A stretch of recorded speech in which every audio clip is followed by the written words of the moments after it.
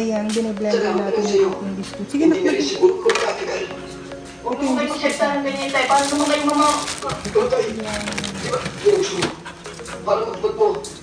Nakapag, ayan. Ito yung na-blender ko. Hindi tayo mag-iwalay. Yan siya. Sige pa na. Yan, so wala tayong gray ham na cracker. Yung REBISCO ang ating gagawin. Huwag kayo magsalita ng ganyan. Alternative. Alam niyo naman wala kayong ibang kayamanan kung yung lumang bahay na ito.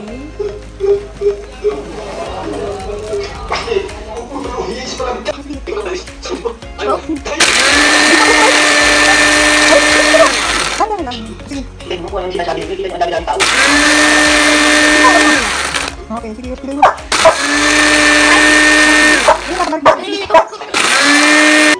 So, ayan, na-powder na po. Okay, sanin natin siya. Tapos na, ito na gabaray. First thing gagamitin natin. Today, mix. Okay lang, mabilis din ang mata ko. Oo nga eh. Pero mas mabilis yata yung kamay mo. Yung sing-sing ko nasabi sa kamay mo eh. 56. Sa'yo pala to? Hindi, yun na lang. Tanggalin lang natin. Take naman yan eh. Saba. Ha? Siano? Kailan ko ba tumating? Kanina lang pumunta nga di. Nagbalko nga lang kami. Dungay, magmano ka sa kamay. Sabaw yung sabaw na. Ano po, Chong? Drain lang na. Nakawa ka ng Diyos. Siano? So, ito yung ating Ito ba si Bunsoy? Oo. Oo, ang laki na.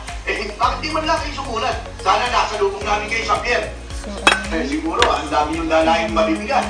Hindi naman ho. Oo. Kayo pala yung may dalang mabigat eh. Gusto nyo tulungan ko kayo?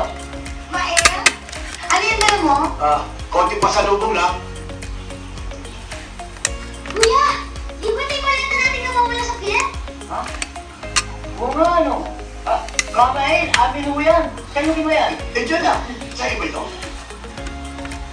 Kamain, huwag yung sabihin pati kayo. Oo, ikaw naman, luluwas ka ng Maynila. Hindi ka man lang nagpapasabi sa akin. Sana nasundo ko sa pier.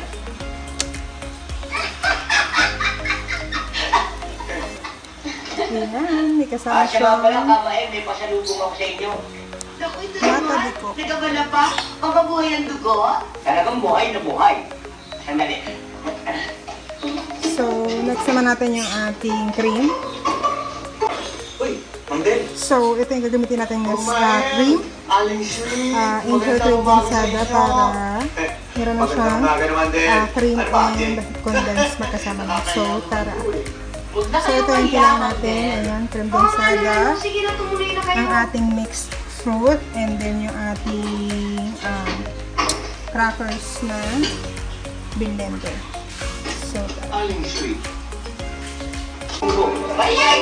so, ito na yung ating cream.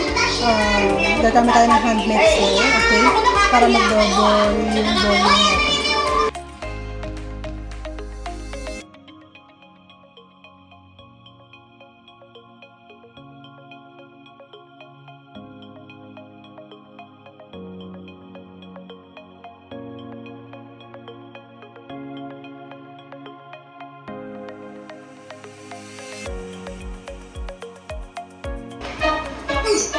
So, ito na yung ating i-assemble na natin. Ito yung ating biscuit na gagamitin.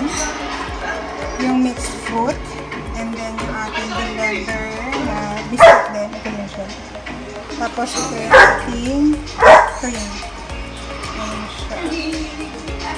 Okay, so tara. Dito natin siya i-assemble. Kain dito.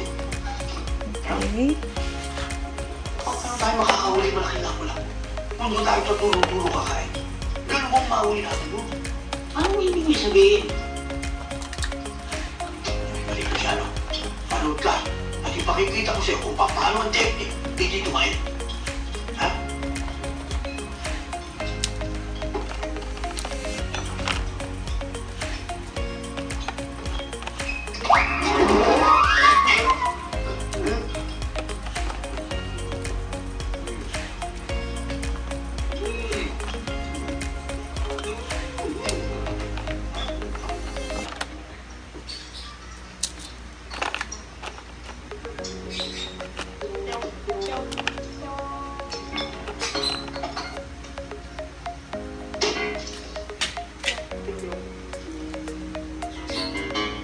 Yan yung ating unang layer.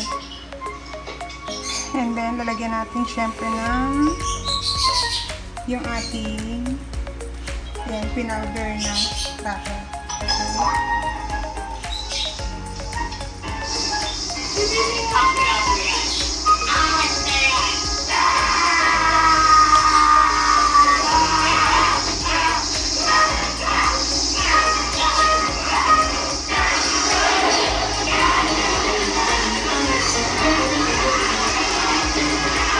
Pantayin lang natin.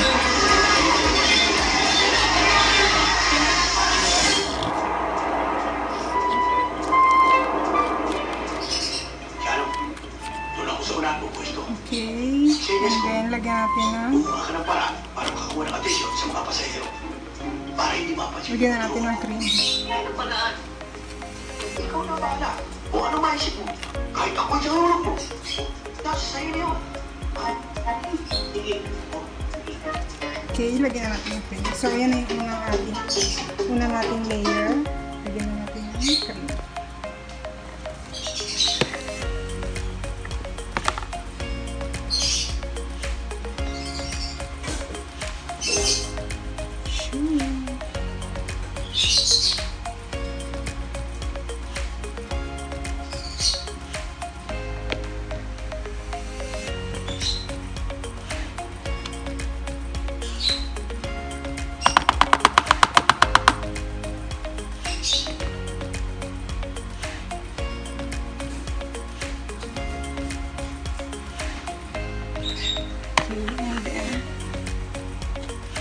I-flat lang natin.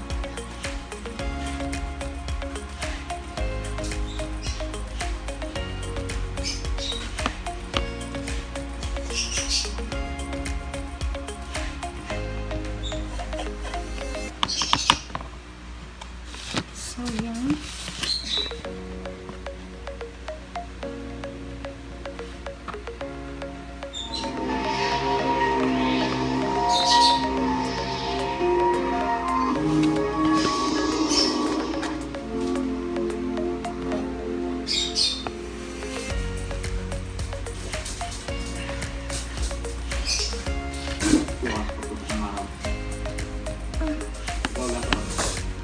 At mga pili mong kawan ay bababa sa bayan para tulugungin na may dala ng radyo. Siya ang mag-iingat na rin. Delikado tayo na. Okay, second layer na tayo. Second layer na tayo. So, second layer na tayo.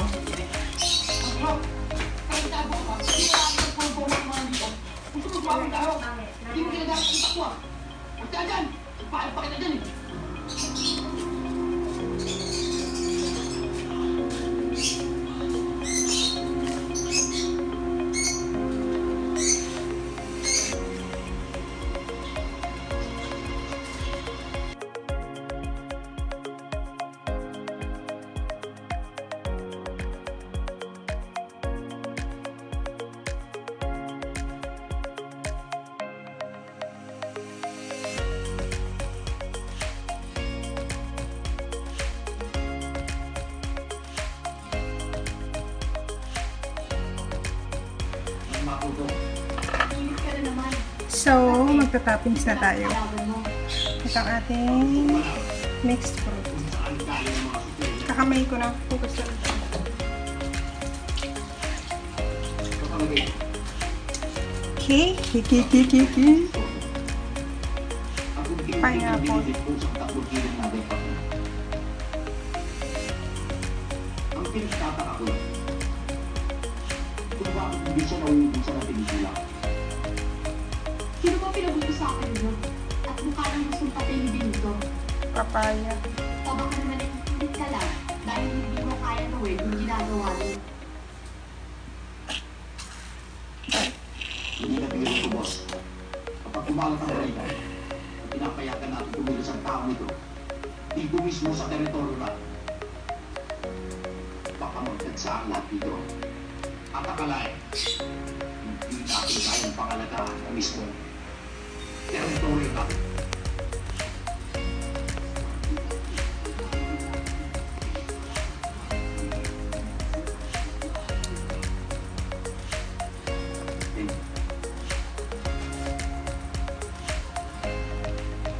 Kung tama ang tao niya dito. Kung matibay ang dibdib niya, baka pwede natin siyang pakinabangan.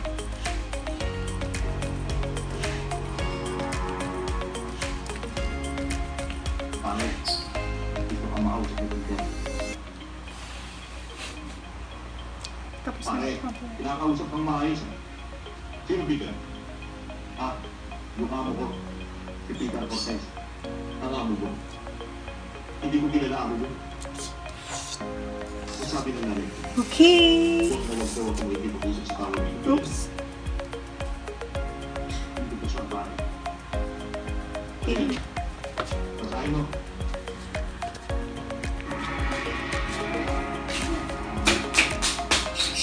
Ay, handbag ka mo.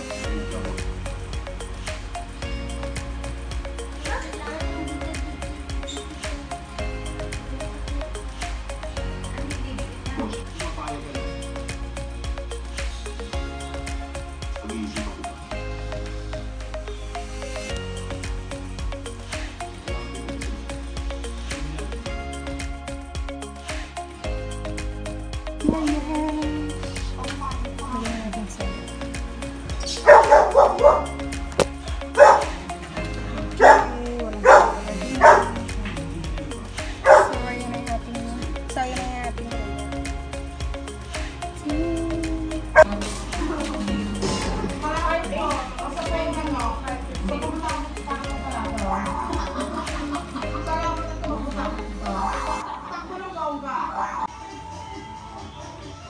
So, ayan siya. Ngayon is mag-alas 12 na ng tanghali.